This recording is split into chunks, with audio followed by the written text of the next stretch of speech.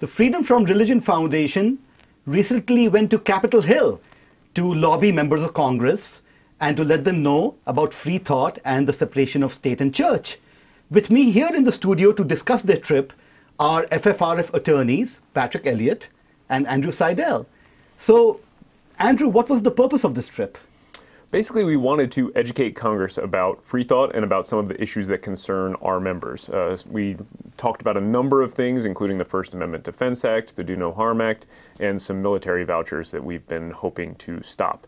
We were also there to take part in the Secular Coalition for America's Lobby Day, in which constituents actually go to Capitol Hill to talk to their legislators, and we helped train them on how to do that. And Patrick, what all did we manage to accomplish? Over several days, met with a number of offices, which was really important to build relationships and to be a resource on issues that we are experts on. We met with both Republican and Democratic offices and heavily talked about the military vouchers, which is what the Secretary of Education, Betsy DeVos, has been pushing. But also as part of Lobby Day, we were able to educate not only members of Congress, but also people that would be lobbying Congress. And so Andrew actually was on a panel discussing important legislation like the First Amendment Defense Act and a protective act for discrimination, the Do No Harm Act, it's called. And so Andrew did a great job, managing a panel and informing people who are about to go to Capitol Hill about the importance of these bills. And Andrew, our visit to Capitol Hill coincided with a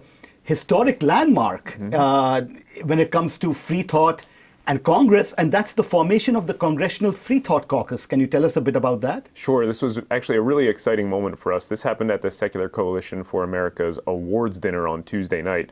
Representative Jared Huffman from California's 2nd District got up before the crowd to accept an award, and he said that he had formed this Free Thought Caucus along with 2 other representatives, Representatives McNerney and Raskin, and that this is going to promote the separation of state and church, work to end discrimination against atheists and non-believers, and also provide a place where these legislators can talk about their journeys out of religion, basically. A really exciting moment for us and for free thought in the secular community generally. Yes, there's just a few members of Congress, but it's still very early on, and we hope and expect that many, many more will join in. And Mark Pocan from Wisconsin has already joined on, yep. Certainly. And so, Patrick, where to from here? How do we build on this?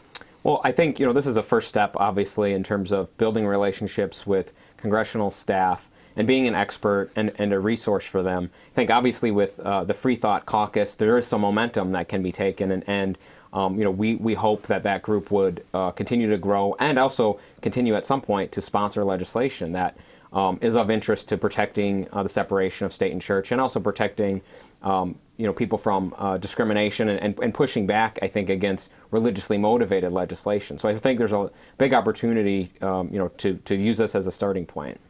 Very promising developments. Thank you so much, Patrick, and thanks, Andrew.